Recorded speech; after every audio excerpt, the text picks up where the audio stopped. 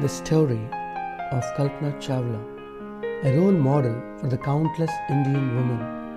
Kalpana Chawla was an ordinary girl from Karnal whose specific dreams and benchmarked courage took her to space. Kalpana Chawla was born on March 17, 1962. Kalpana Chawla grew up in an environment where she got an opportunity to understand the value of time and education. The youngest of four siblings, Kalpana was the most eminent child. Her natural curiosity, creativity, capability, and delight in discovering new things were encouraged by her mother. Kalpana was a highly creative and imaginative child. Another thing that caught young Kalpana's fancy were airplanes. Back then, Karnal was one of the few Indian towns with a flying club called Karnal Aviation Club. As her house was just a few kilometers away from the club, she would often go up to the roof and watch them go roaring over her head. During her schooling at Tagore Bal Niketan, Karnal, Kalpana would draw colorful pictures of scientists and airplanes flying in the sky. She also loved making airplane models in her craft classes.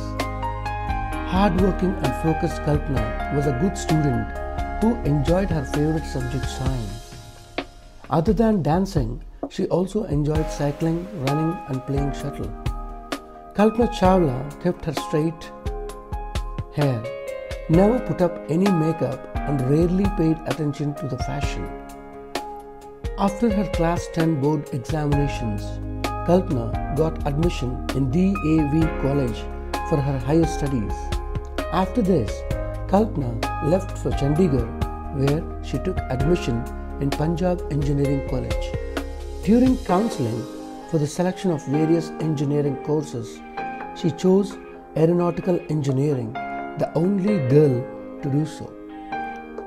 In college, Kalpana put her heart and soul into her studies. As there was no girls' hostel, she lived alone in a tiny room over a garage, cycling to college every day. In her free time, she devoted herself to learn karate, the martial art, and earned a black belt. She enjoyed listening to classical rock. Kalpana also loved collecting magazines and books on aviation and would read them from cover to cover. She became a student editor at her college magazine and the joint secretary for the college's Aero Club and Astro Society. Always enthusiastic about working on new projects, she surprised her professors and seniors by presenting a paper on time-lapse in space. The same year, she began working at NASA's AMES Research Center. Despite her busy schedule, she kept in touch with her school and college in India. Thanks to her efforts, every year, 2 students from Tagore Bal Niketan were given the opportunity to visit NASA. In December 1994, Kalpana Chawla reported to the Johnson Space Center. In March 1995, as an astronaut candidate in the 15th group of astronauts. In November 1996, she was assigned as a mission specialist and prime robotic arm operator on Space Shuttle STS-87. As part of her first mission, Kalpana traveled 6.5 million miles in 252 orbits of the Earth and logged 376 hours and 34 minutes in space, becoming the first Indian origin woman to go to space.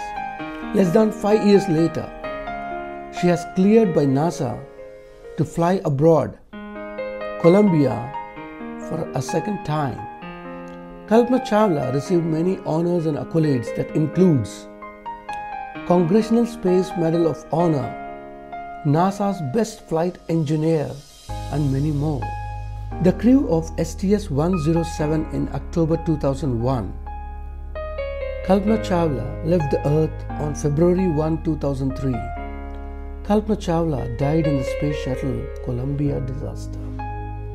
Along with the other 6 crew members, when the Columbia disintegrated over the Texas during re-entry into the Earth's atmosphere.